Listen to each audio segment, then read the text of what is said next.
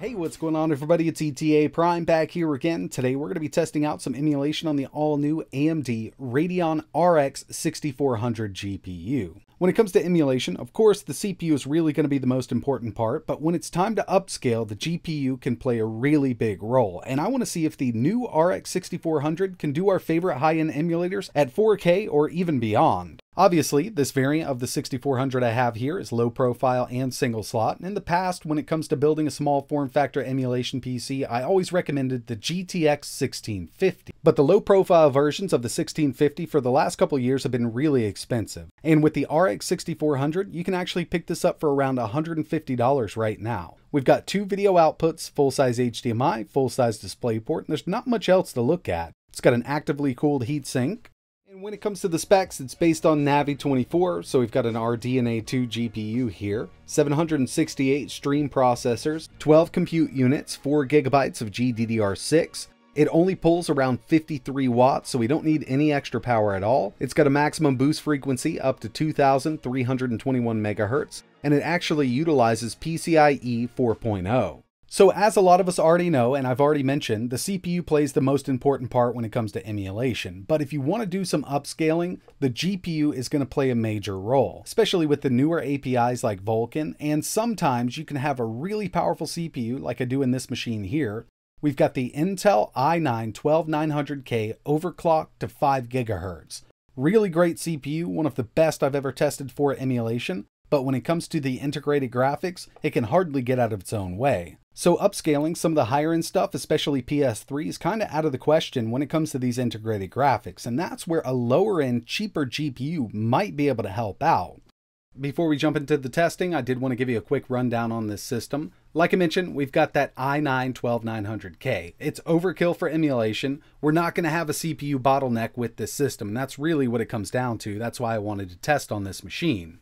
Also got 32 GB of RAM. This is DDR5 running at 6400 MHz. We've got the built-in Intel 770 iGPU, and of course the RX6400. Let's go ahead and jump right into some testing. I'm going to be using this 4K monitor here with no scaling. All the information you need to know is going to be listed on screen. Game details, emulator details, and how well the system's running using Afterburner in the top left-hand corner. Alright, so first on the list we have PSP using the standalone version of PPSSPP.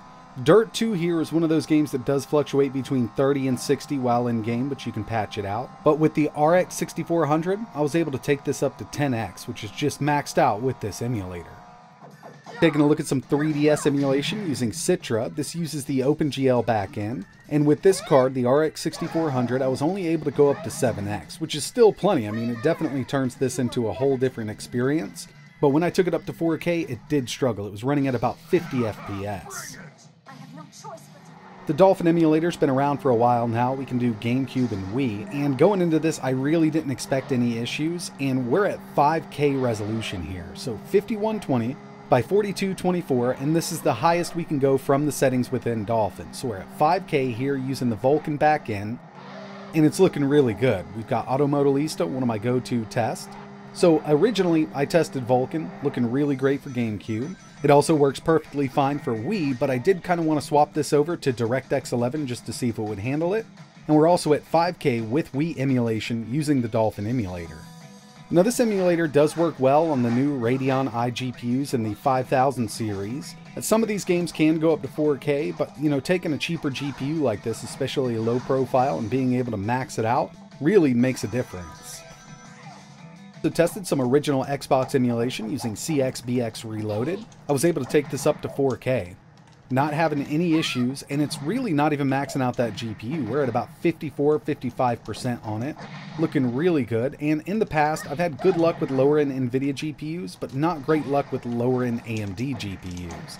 So with RDNA2, totally possible to take this up to 4K, but I did run into some issues with EMU.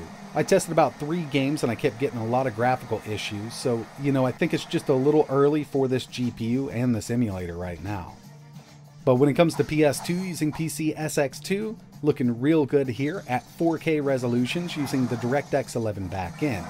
I was going to go with the development versions of PCSX2 and try Vulkan out, but it was performing well enough with DirectX 11. Now, it doesn't mean that every single game is going to go to 4K with the RX6400, because I did run into a couple games where it just wasn't possible to go up to 4K, like Shadow of the Colossus and one of my favorites, Gran Turismo 4. So here's Gran Turismo 4, and I did have to drop this down to their 3K setting, which is 1620p. Still looks really good here for an older PS2 game being upscaled, but this GPU was struggling at 4K. We were in the 50s, I mean it was definitely close, but we just couldn't get full speed with it. So when it comes to PS2 and the RX6400, there's a lot of games that will perform well at 4K, but some of them you might need to drop it off just a little bit.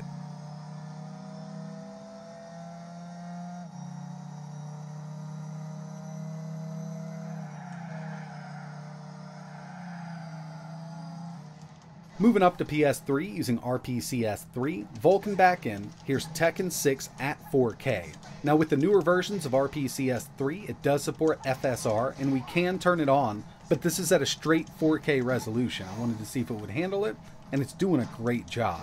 Actually, wasn't expecting it to do 4K with this emulator, and even with the harder to emulate stuff, which does require a pretty beefy CPU to run, we're able to take this up to 4K with no issues.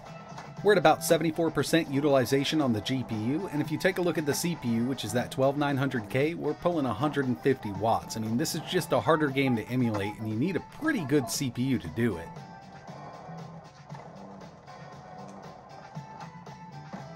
Unfortunately, I couldn't get SimU to launch. I'm not exactly sure what was going on with it. I guess it comes down to the newer drivers in this GPU. But one that did work was the Yuzu emulator for Switch. So I tested out Shield.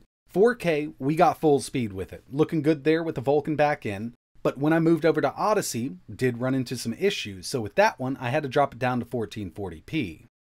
At 4K with Odyssey, we were averaging around 51 FPS. It was close, but you know, just taking it down a bit, it does work out well.